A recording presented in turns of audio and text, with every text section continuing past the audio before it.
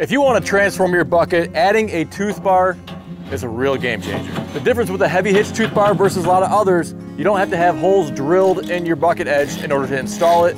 These clamp down. There's going to be 7 Allens on here that you tighten down really hard so you can take it right back off if you don't need it. But if you want to enhance the digging capability, whether that's in dirt or a pile of mulch or a pile of stone, a tooth bar gives all these little individual points that help dig and pry in there a lot easier than one long, flat, smooth edge. This tooth bar here is 3 or 4 years old and still going strong. It's a made in America product. You order it directly from Heavy Hitch's website. You save 5% with code GWT on everything on their website. Now, even if you're looking for a little lip or a little ledge to carry things along on it, it gives you a little shelf to put things. You can rock your bucket back, move them along. It's not gonna be like a set of paddle forks, but it gives you a little something.